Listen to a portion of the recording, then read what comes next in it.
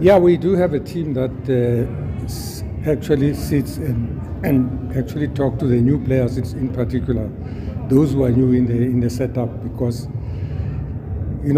history will show you that any player that comes to Chiefs from another club, some of the players might be very good players when they are in their clubs, but when they come to Chiefs, the jersey becomes very heavy because there's a culture behind it, and there's also a lot of expectations. So we have now come to terms with the fact that any player that comes in must go through that process, where he's given exactly what this whole brand is all about and what the man in the street thinks about Kaizer Chiefs and what he represents, because he's no longer representing himself or his own community, but he also represents the whole Kaizer Chiefs family. Those who are new here will now realize what a challenge they've undertaken to come to play for Chiefs. So it will have a very serious meaning to them playing for this club. So we are going to do everything as possible to try and educate them. And we have a team that is going to deal with players individually to actually motivate them and actually make them understand the culture and the history where we come from. So there is a challenge on our side to be able to bring them to the party, because, like I was saying earlier, some players might be good for where they come from, but the atmosphere here is different, and the challenges here are much more than them. So we need to actually help the new players to try and strengthen their characters so that they must understand the challenge they're taking, because it's a very big challenge, and especially coming from our 12th player on the pitch, the supporters, because they are the ones who really make this machinery work. So we owe it to them, and therefore we have to make sure that we give these new players support. As you rekindle this relationship, Chairman, what would make a good season under the new coach?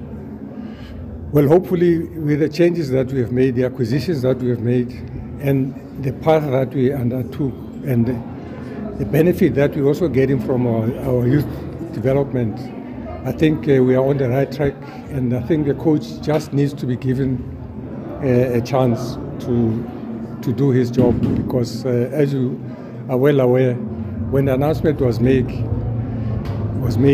about the appointment or maybe should I say the redeployment of the coach to the first team,